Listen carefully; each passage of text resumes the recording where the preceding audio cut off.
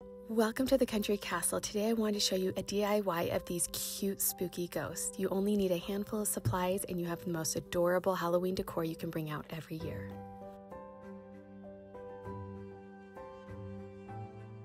You will need a foam base to set your ghosts on to dry, some styrofoam balls, cheesecloth, some Mod Podge or glue, some felt for the faces, black paint, or permanent marker.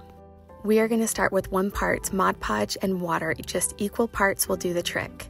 And then we are going to set up our foam base. This is important to be able to let your ghost dry upright. I just set the skewers in my base, and then I'm going to set up the shape of my first ghost. You can be creative and make any shape you want. We're also going to cover our shape with plastic wrap so that the cheesecloth doesn't dry to the foam ball and it makes it easier to remove. We are going to grab our cheesecloth, just cut it to the size you want it. We're going to drench it in the glue mixture. We're going to wring it out and set it on top of our ghost.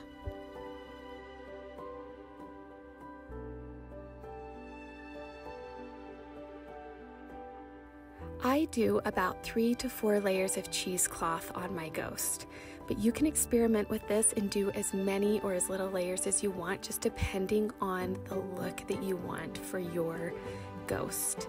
Now we're going to do some final shaping and then move on to adding the face. I used black felt. I just cut out my eyes and my mouth and added them on with some glue, but you could also use black paint or permanent marker. I like to add another layer of cheesecloth to my ghosts as well. I love the spooky look of that layer over the eyes. Once you have added the finishing touches to your ghosts, you will let them dry overnight. Then you're ready to display them. I think these are so fun and whimsical, and I hope that you try this out. Happy Halloween!